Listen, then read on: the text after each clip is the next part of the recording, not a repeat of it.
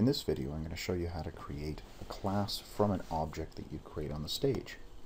So I've drawn a simple little cog here. I'm going to select the whole thing. And actually there's a little piece I want to get rid of there. Okay, so we select the cog. We're going to convert this into a MovieClip symbol. We can do this either through the Modify menu, convert to symbol.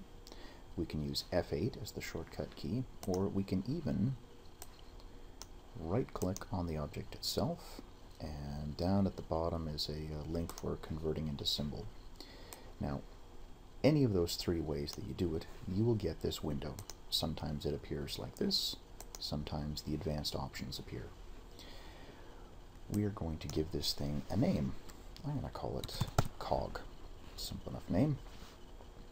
Inside here, I'm going to say export for ActionScript.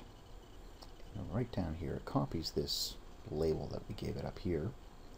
Down here, I'm going to say that it's going to be called cog with a capital C, because the naming convention for all classes is that you start with a capital letter. I'm going to put my registration mark right in the middle of the object and click OK. Tells me that it can't find the ActionScript file for this class, which is fine because we haven't created it yet. Click OK. And there we are. In the library, there is the label that we gave it, cog. Over here with the capital C in the AS linkage column, that is the actual class name. Now, sometimes you'll create movie clips and you'll decide later on that you want to give this an actual class that will control it.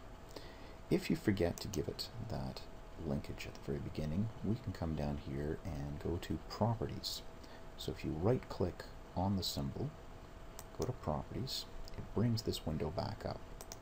So if it came up like this, you gave it a name, you clicked OK, you can always go back, go to Properties, bring this window up again, and inside the Advanced section, click on Export for ActionScript. There it is. There is the class cog. Okay. Again, it can't find the file, so we need to create this file. If we right-click and click Edit Class, this is now available because we have given it a class name. Flash will offer to build it for us. And there it is. There is the basic structure for the class. Our package tag wrapping everything, the public class definition wrapping around all of this, and there's our constructor function. The constructor function has the name cog.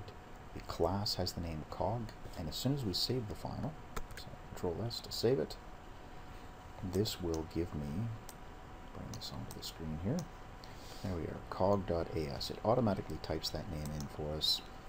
So there we have it, cog.as. You'll notice on my FLA after the changes were made, a little asterisk appeared next to the name. That's an indicator that there's something not saved.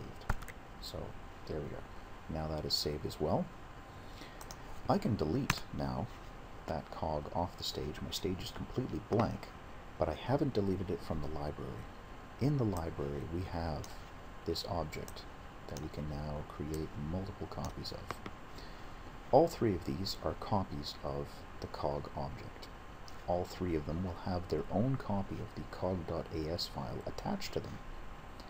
In the Properties panel, we can actually give these guys each their own name.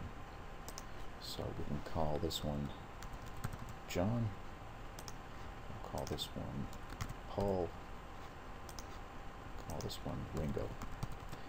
This is the instance name for each of these objects. So they're all copies of the cog class, but they all have their own name. So in our ActionScript code, we can actually refer to each of these by their own name.